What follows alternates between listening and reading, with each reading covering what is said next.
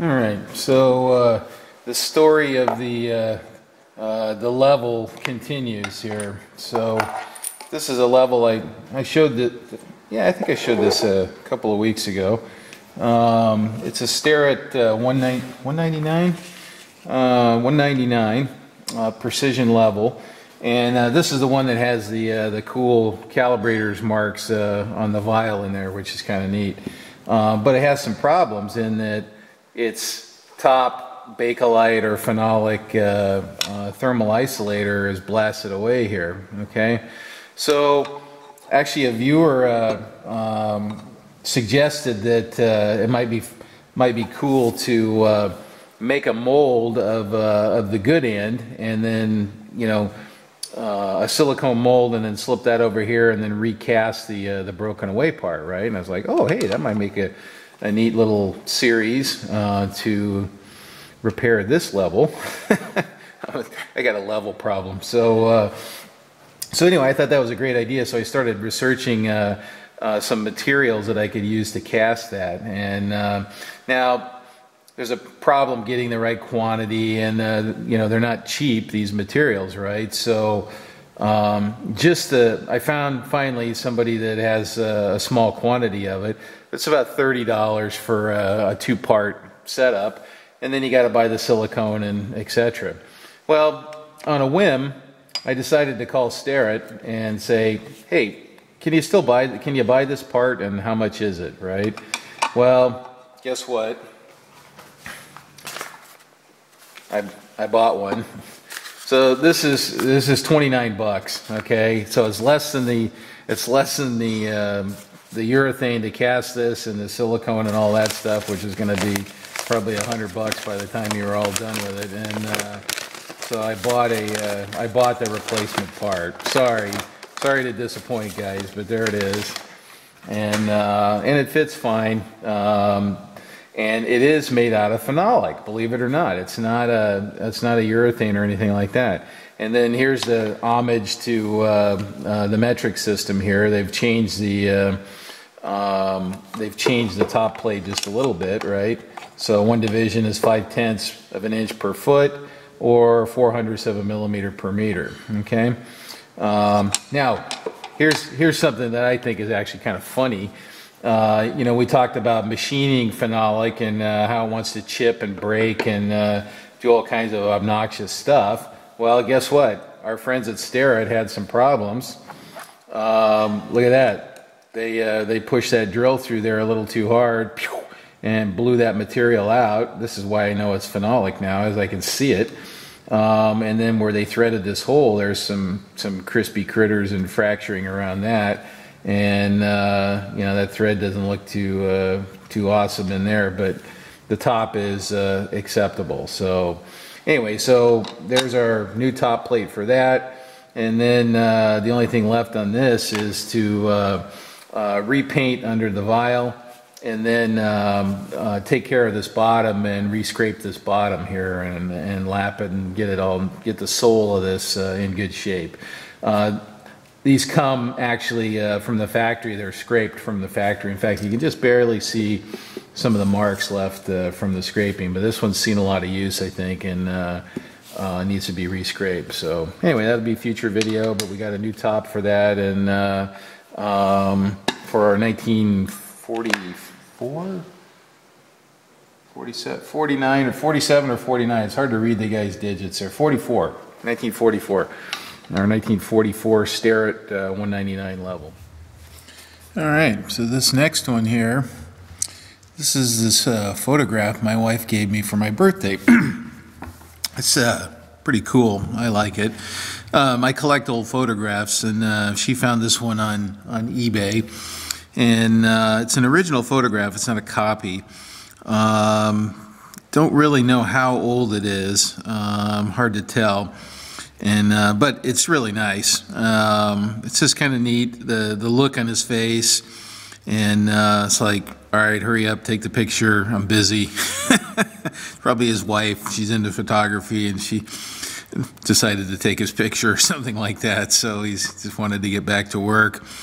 You can see the There's a sledgehammer over here, so I think he has an assistant that may be off camera. He has a striker maybe that is helping him out. Anyway, it's just kind of a neat picture. You get a sense of this guy's workspace and his environment. You know, it's kind of cool. You can see the Japanese style hammer there. They typically have this big offset to them like that, a little different style there. So anyway, pretty cool, and that was my birthday present there for my wife. So pretty neat. Okay, so I recently changed the belt on this on my belt sander here, and I had you can't read it anymore, at least not on camera, but I can just barely read it. When I put the belt that I removed off of here on, I marked the date down when I put that on, right? And you know, I didn't really think about it until now when I changed the belt, how long that particular belt had been on there, right? So this is the belt that was on there, and it actually still works, but for what I wanted to do, it just wasn't quite. You know, it's still got some good life out on the edges here, but I needed a broad surface that was cutting. Oop, that's not good. A broad surface that was cutting uniformly, right? Okay, so this thing has been on there since 7/12/14. So it's been on there a couple of years, and so the reason I'm showing you this is because I've mentioned it before. Cheap abrasives are false economy. You should buy the absolute best abrasives you can get your hands on, and don't pay attention to how much they cost because they'll pay you back with life. And so this particular belt here is $26 from McMaster Carr, and it's a Norton Blaze, an SG Blaze. So it's a premium ceramic zirconia belt, so it's designed for long life and to stay sharp for a long period of time. Anyway, this is my new belt for, you know, until somebody else comes up with something better. And now, you know, I'm not sanding all day every day, but I use this thing a fair amount for a variety of materials, from wood to stainless steel to, you know, whatever. And anyway, so Norton Blaze, McMaster sells them under their premium ceramic zirconia belt. So they don't list them as Blaze. So basically look for the most expensive one. And 6x48 is 26 bucks or something like that. So anyway, that's what you'll get. All right, this next one here, this is another item I got with my horse trading session with the young lads. This one came from Jeff Tiedekin, otherwise known as Monkey Likes Shiny.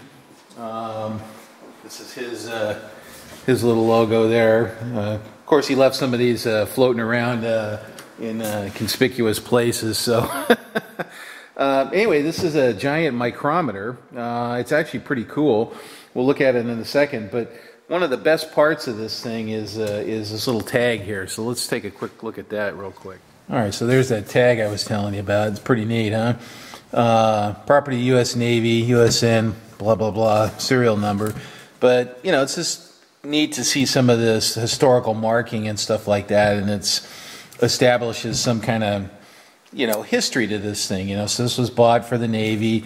You know, they probably stopped using these kinds of tags in the, you know, I don't know, 70s or something like that. So maybe it predates that. We'll look at the micrometer. Maybe we can kind of visually date it a little bit by looking at the mic too. Let's take a look at this thing. So this is it's a big tubular mic. Okay, oops.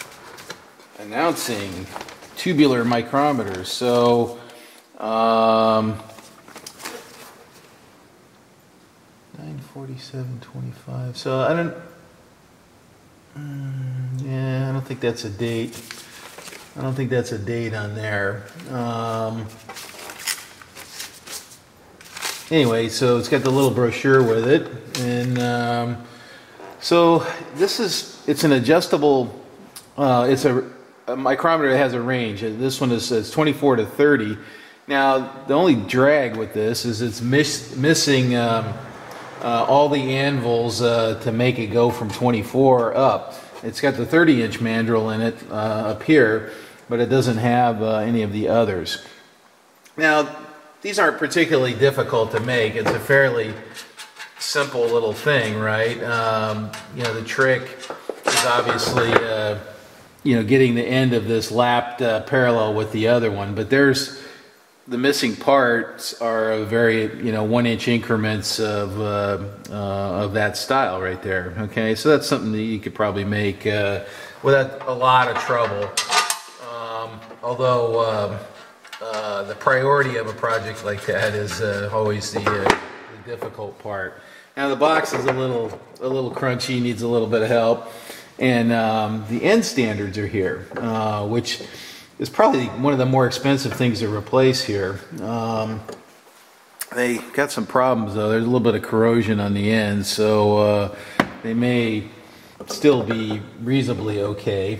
Oh, you know, we were talking about those airy points too. This is very similar here too. Is, you know, you support them out at these on these thermal isolators here, and those are very close to the airy points, or the airy points are in the middle of those, and it keeps the ends parallel, you know, when it's sitting on a table like that, okay? And we talked about that a little while ago. What is that? Oh, some kind of thing. Anyway, the thing's tubular, and it's like super lightweight. So it's hollow, and it's got this cool wrinkle finish on it, and it's kind of neat. So right now it's, I don't know, I would call it wall art right now. And it's certainly fun to look at. It doesn't look like it's seen a lot of use. So Jeff, happy to horse trade with you anytime, buddy. So that was a good trade. All right, I think we're ready for the main event here. So what we got set up here, this is a little setup to test friction stir welding. A viewer who actually prefers to remain anonymous, actually is a local viewer, we talked a little bit on email, and he asked if I'd be interested in trying one of these out, and I said, yeah, sure. So he sent me the actual welding tool here, which is this guy here, and this is high-speed steel that has been machined or on the end with a ceramic insert, I think, and a little projection pin has been left. And so the idea here is we're going to drop it and break it off. We're going to put this in the mill. We're going to spin this at, you know, fairly high speed, and we're going to plunge it into this material. And what it does is it melts this material and stirs it together, basically, through frictional methods. So what's neat about this particular method is you can weld alloys that are typically not weldable, and more importantly, they retain more of their yield strength than you would if you, say, TIG welded this or something. So if we, this is 50-52 here, if we TIG welded that, we'd actually have to derate it, the material yield strength because of the weld. The weld softens a particular area there, so you really have to treat the whole thing as that particular yield strength as the weld, right? So anyway, what's neat about this is it doesn't take any filler metal, and you retain much more of the basic strength of the material. So we'll get it all set up here. There's the pin. This is good for, according to the notes that he sent with it, up to 1/16 thick material. I didn't have any 1/16. This is 90, I think, here. So we're just going to try it on that and see how it works. I got it clamped down with a liner underneath it to keep it from sticking to that, and just in case he mentions that in his note. So I need to tip the head of the mill 1 degree or so, 1 to 3 degrees in this direction here, kind of away from the direction of travel, and get that set up, and then let's see if we can make a friction stir weld. Alright, so we're going to take this thing out of here for a minute, And then what I'm going to do is, what am I going to do here? I'm going to extend the quill. Actually, you know what? I'm going to take that chuck out of there is what I do first. Let's do that first. Get that out of my way. Okay. Now I'm going to extend the quill, and I'm going to use this to help me set my my 1 degree here. It's not a critical dimension apparently. It's just desirable. So it looks like there's some tolerance to it. We're just going to use a protractor here. Let's do that. And this is already set at 1 degree. So, oh, I see. Hey, don't squeeze it too hard, Mr. Wizard. All right. And then what we'll do is we'll just run this up against the quill, like so. Okay. Am I going the right way there? I need to go the other way. Okay.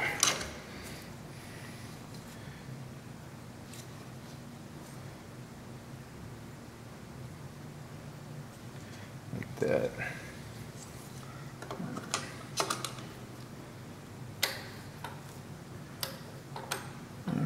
All right, let's get to it.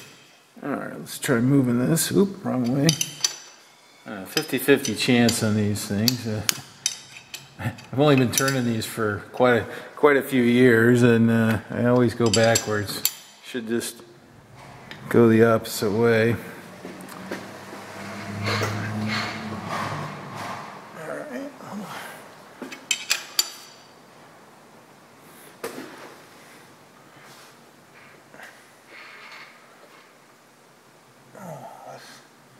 Bad. Oops, sorry guys. Oh, that's actually pretty good right there. Alright, let's go ahead and lock that down. Yeah, you just got to remember to set it back, because that's, you know, such a small angle like that. If you walk away and you don't remember to set that back, it's far enough to screw you up, but not far enough that it's really easy to see, right, that it's off. All right. All right, so we got this in here. So now what we're going to do is center up over the joint, like so. Let's see what that looks like. That looks pretty good. Okay. Go down here. We're gonna travel from right to left, and then the other parameter he says is that this shoulder here, okay, as we're touching, let me point at that. The shoulder as we're touching, that should be run a few thousandths below the surface of the material. So we're actually gonna, you know, start out here and then kind of dig in a little bit. So let me zero the quill here. Okay, I zeroed that, so I'll come down to that, and then I'm gonna, let's see, 3 thousandths below the surface to be welded. Okay, so we're gonna touch off, and then we're gonna drive in 3 thousandths, and then we're gonna travel. Now, I calibrated the, he said, it says 10 inches per minute, but it can be slower or faster, and so that's our traverse speed there. I kind of calibrated that at 10 inches per minute. I don't know. Let's see. Oh, and RPM. We're going to run 1200 RPM, and I checked that with the tachometer too, because the scale on the variable speed is typically a little dodgy. So I don't know. I think we're ready here. I think what I'll do is I'll clean this with a little alcohol first, and then we'll try the weld. Just scrub off any crud that's on the clean the tool as well. All right.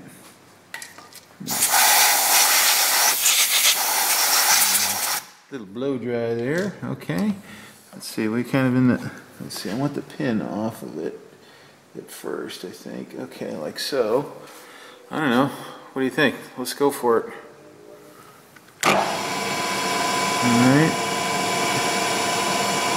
There's 0. Alright, let's dig in a little. Oop. Alright, first problem. Alright, the part shifted. Alright, let me lower that down, and then I'm going to snarf on these clamps a little bit. Alright, well, Mr. Wizard forgot to tighten up his little mini pallet clamps. Okay, so we're reset. I cranked those down, I reefed them down. I reset my 0, so I think I'm ready. Let's see what happens. Alright, there's 0. Dig in a little bit. Something like that. Ooh. That is not behaving like I would expect it to at all. Alright. Still got a pin. It's more like it's machining it than it is melting it.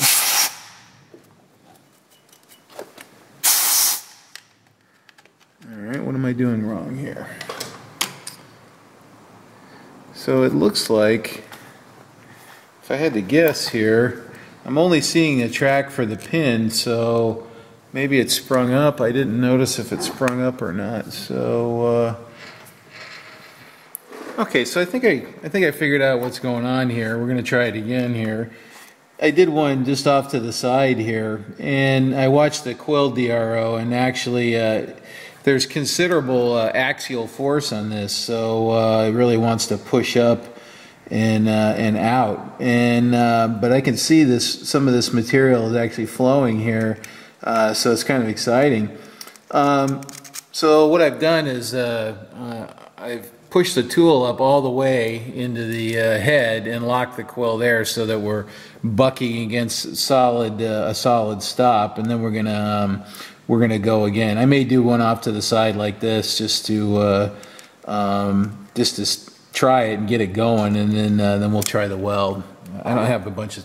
Well, I got another sample, so I should be able to do another one. So, okay, so we're zeroed there, and so I'm going to raise the knee 3/1000. Actually, you know what? I'm going to come off. All right, we raise the knee, so theoretically that should touch. See what we got here. Yep. I'm going to go a little slower on the feed rate. All right, let's hit it.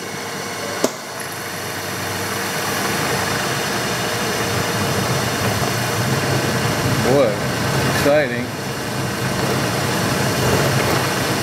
Looks like it's behaving now.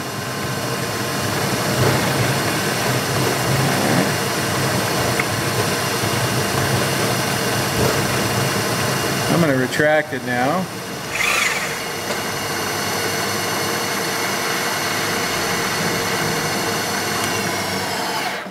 Wow, that's exciting. Well, that looks sort of like what it's supposed to look like, I think. You know what? I don't know what it's supposed to look like, honestly. So, but it looks stirred. It looks stirred up to me. All right, so is it warm? Yeah, a teeny bit. All right, let's get back on our. Fortunately, I zeroed everything here, so let's get back on our weld joint and let's see what we can do there. All right, let me get ready to go. We'll do the actual weld. Okay, I think we're ready to go. Let's see what we can stir up here.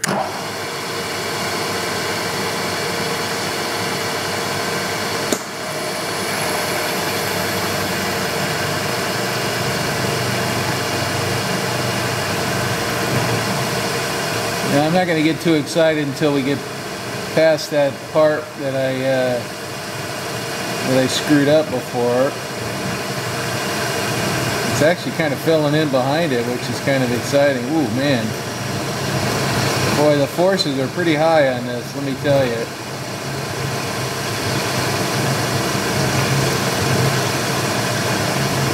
Everything's moving around.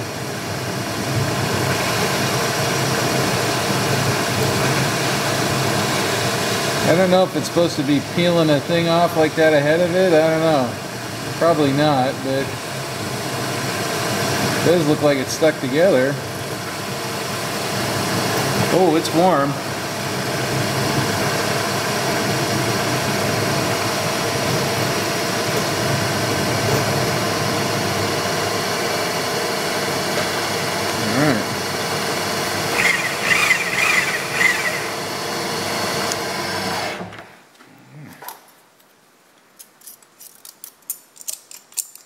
Well, it's probably not a textbook friction stir weld, but let's pop it loose and see what we got.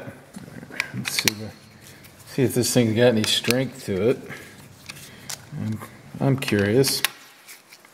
Looks awful, but this tool actually got pretty warm.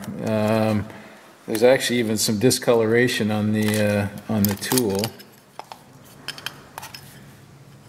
Alright, I don't see anything exciting on the back. Well, oh shit. Well, that's, I wouldn't have guessed that looking at it. I mean, that's an awful looking weld, but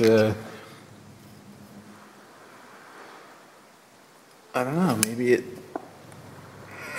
let's see, I can't break that with my hands.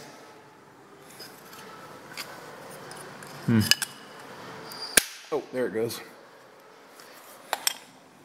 Look at that.